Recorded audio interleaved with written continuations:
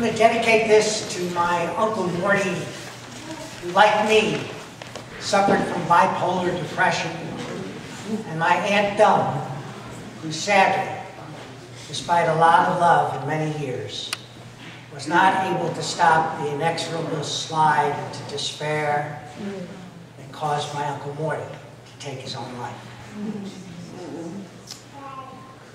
Tell me years later, when I was headed down the same road of isolation, stepped in and saved my life. So this is for them. It's called Break the Silence, Bring Down the Stigma. I'm choosing to break the silence because I've learned firsthand that the stigma of depression is a box built on 4 S's: shame, secrecy, silence, and separation. And when the separation becomes so extreme, like it did for my Uncle Morty, then the box becomes a casting.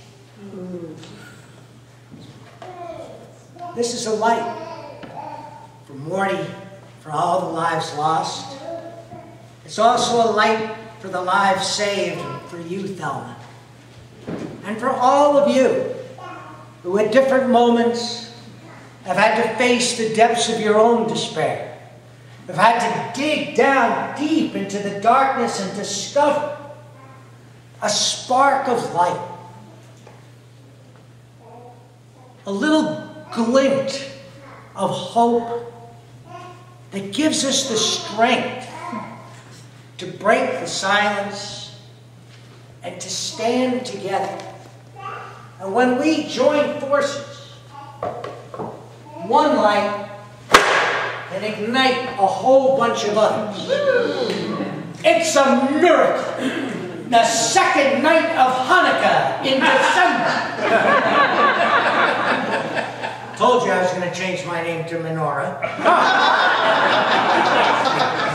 Now we turn to our regularly scheduled program.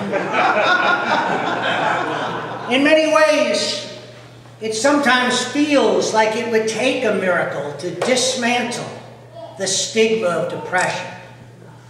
All the stereotypes, all the taboos that confine us, lock us into little boxes. It's a tall order. One that to pull off seems like it would take nothing short of sheer magic. But it turns out that when you have people who you can count on, people who stay with you and believe you and hang with you no matter what, it gives you such a solid base of community, such an interconnected people's network, that when you're able to place your faith in something that solid, it turns out you don't have to really believe in magic. Because the real magic is in believing. To quote the writer Karl May's, sometimes it's only when we can see the invisible that we can do the impossible. I will now swallow the box.